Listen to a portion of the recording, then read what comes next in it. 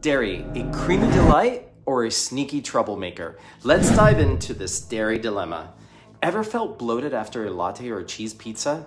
You might think it's lactose intolerance, but wait, it could also be dairy sensitivity. They're not the same, you know? Lactose intolerance has to do with difficulty breaking down the lactose sugar in milk. It can give you bloating and diarrhea, but a dairy sensitivity can make you constipated, bloated, and leave you retaining water weight. Now let's talk quality. Ever heard of A1 and A2 milk?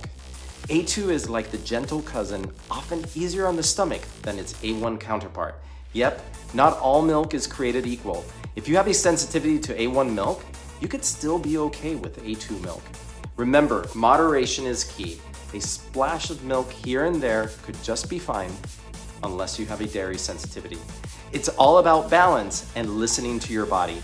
But make sure it's grass-fed and organic if you do have dairy.